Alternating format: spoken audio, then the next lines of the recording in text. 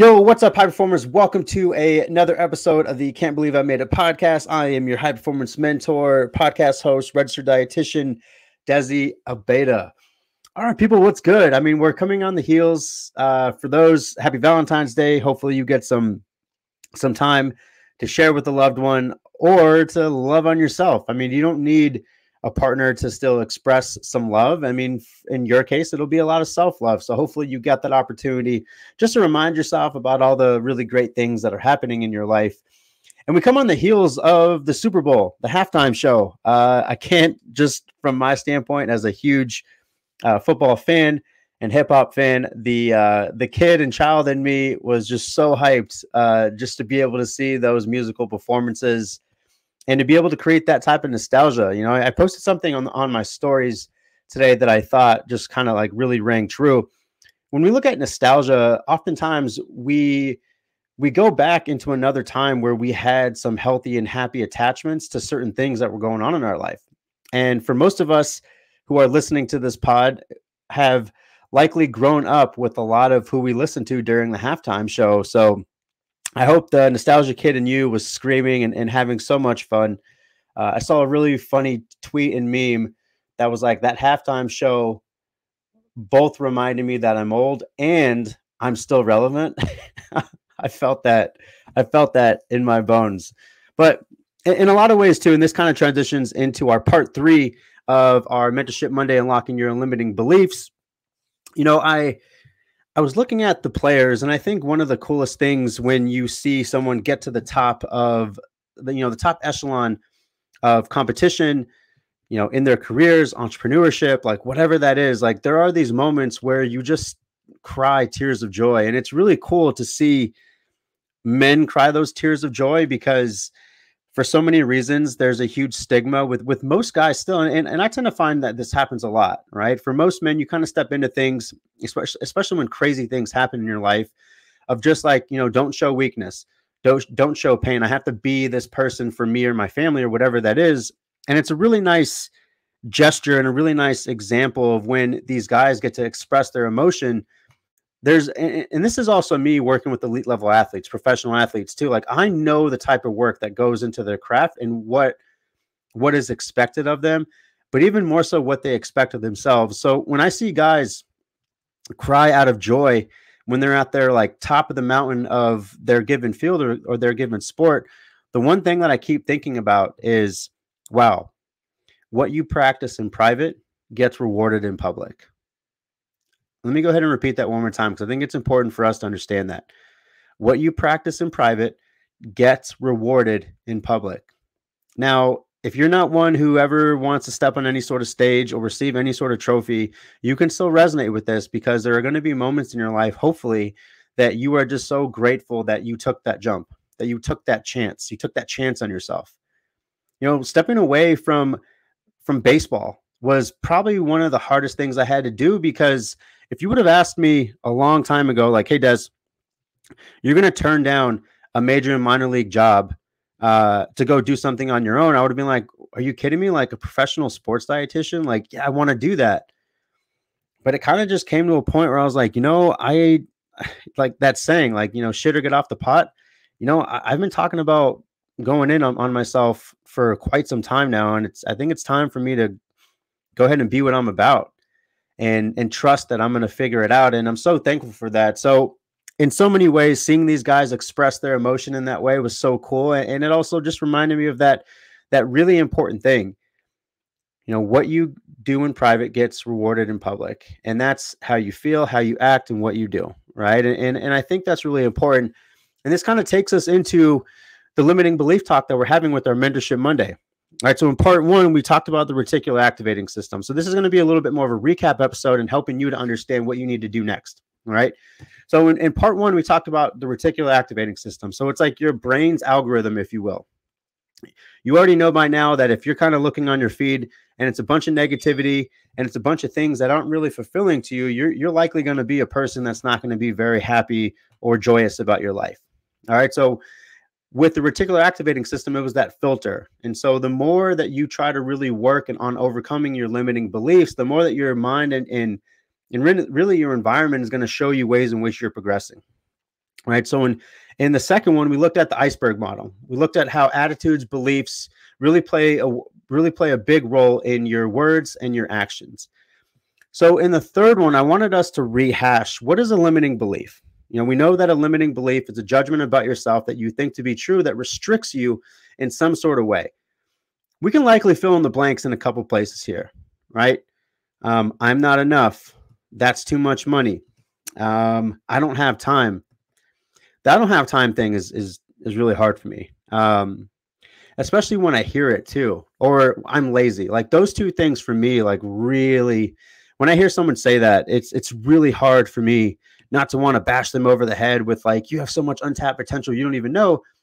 But then again, I kind of take a step back and be like, look, unless this person is working with me or unless they're asking for my help, maybe it's my position or maybe it's my role just to hold space and ask them, what does that really mean for you?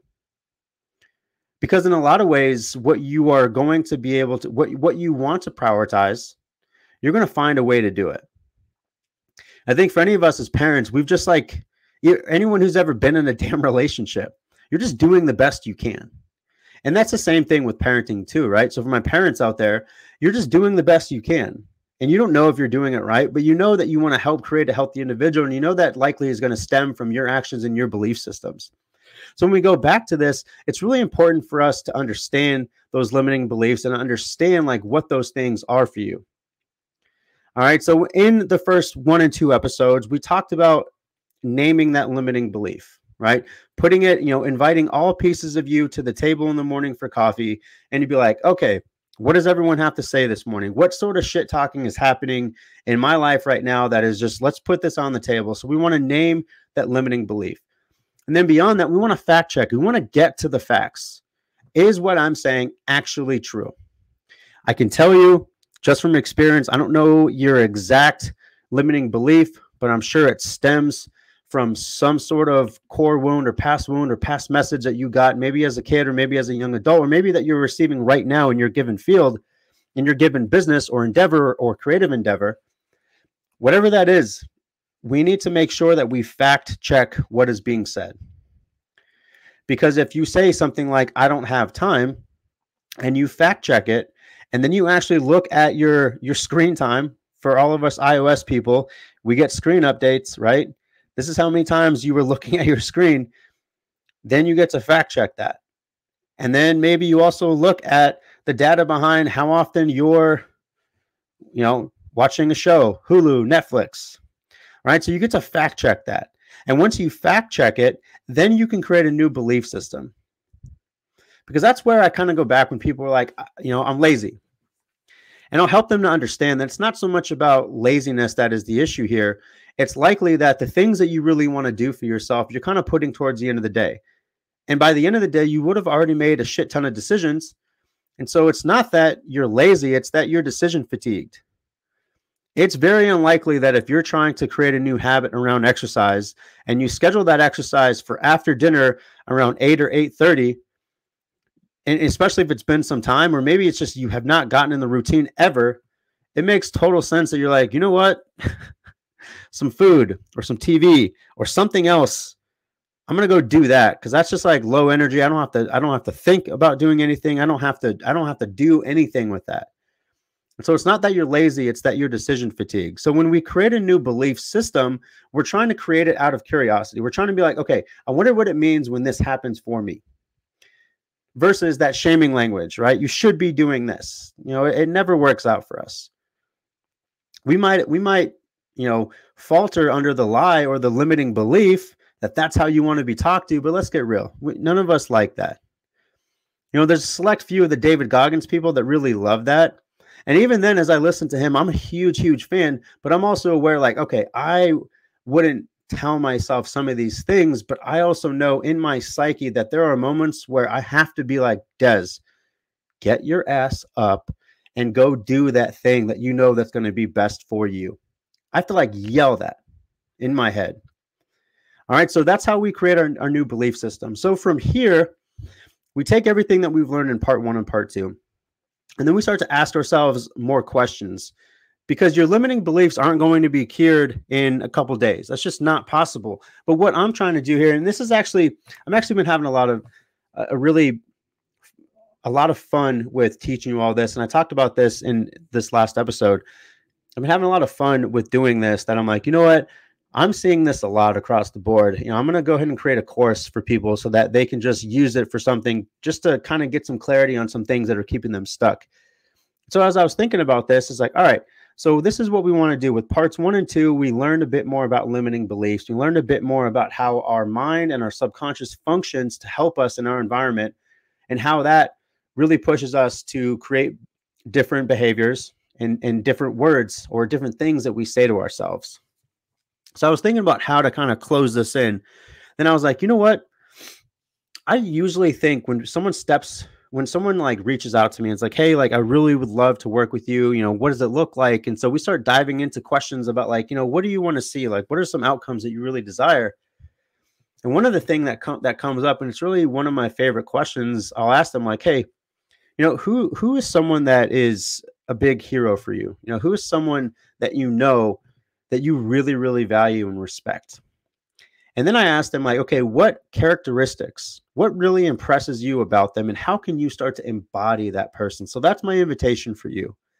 So think of a time when you were really impressed with someone. Now, what attributes or what characteristics, what value systems do you really value in that person, and how can you embody that for yourself? Because it's not a copy and paste. It's usually I really value how this person's tenacity causes them to continue to show up every day. That's one of the things that I constantly have to remind myself. And when I get feedback from others, friends, family, it's always, Des, I love how motivational you are. Like, I love how consistent you are.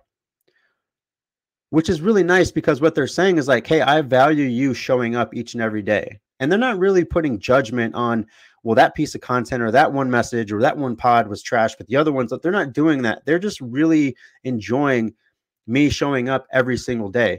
So it's kind of the same thing for you. You know, if you have someone in your life that you really respect, let's take a look at their value systems, and let's start taking a look at how you can start to embody who that person is on a day-to-day basis. Really starting small. All right. Because from there, and this is kind of where we get to create our own value systems. This is where we kind of get to create our own roadmap. And if you need something further than a roadmap, you need someone to hold you accountable, someone to hold space for your stuff. You know, that's why, you know, hiring a business mentor, a high performance mentor, or a coach like myself, or even someone else, that's where this comes to play a really big role. I say this all the time too, like, really, in a lot of ways, I have to guard you from you. So let me help you by removing you out of the scenario at first, so that we can get really real and get really raw about some of the things that you're telling yourself and how to overcome these things. But then I bring you back in when you start to really take care of yourself. Your sleep is on point, your nutrition, your fitness, the way that you act, the way that you feel, the way that you're engaging with mental health. Once that is all at a really, really great area or a really great space, then I bring you back in to start really working through that stuff. Because the other thing that you can be doing here as well, and this kind of goes back to you really taking care of yourself. And I actually came across this in a book that I read that I really, really loved. It's called Limitless. Again, I can't say enough great things about Jim Kwik and the Kwik Brain podcast. But he talks about with your limiting beliefs, like creating personifying them and then creating like a funny name for them. Right? Because if you can do that, where it's like you're kind of making fun of the limiting belief, it kind of allows you to think of them in a way where they have less credence, they have less say about what they're saying and what they do. All right. So this could be anyone. I had this ongoing thing growing up and amongst me and my friends, you know, people who we thought just we wanted to make fun of were like, we would call them Melvins. Right. So in some ways, a lot of my limiting self-talk, I'll try to personify that into Melvin, or that's like Melvin's voice. So when I say something like, hey, no one's really going to listen to this podcast. Like, why haven't you grown to where you thought you were going to grow today? I'll sit back and be like, all right, Melvin, shut your ass up. Like, I'm having fun with the process because I am trying to be about what I say. And so the process in itself is fulfilling to me. And I know that the outcome will come at some point. Because by doing that, I give that thought less credence. And not only doing that, you also get to fact check that person. So come up with an interesting name, a name that you make fun of, or possibly just a name you're like, all right, Charles. First of all, also for my listeners out there who are named Melvin and Charles, I got mad love for you. This is not shade or hate, okay?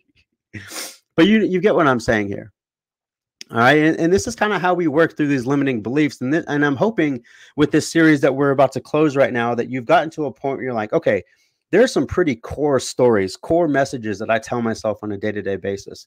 And now that I have the tools to start exploring that, that's where I can be like, okay, do I need a mentor, a coach, or do I need someone to help me with some of these limiting beliefs? Because I've said this time and time again, and we'll go ahead and end our Mentorship Monday with this. No successful person has ever said, I did this alone. It's not how this works. All right. You know the homework by now. Let's make sure that if something spoke to you, take a screenshot of it. Make sure that you tag us in your stories or whatever. I just want to make sure that like we're taking the education and actually applying it. All right. So much love for you all. I'll catch you on Friday's episode. Let's go.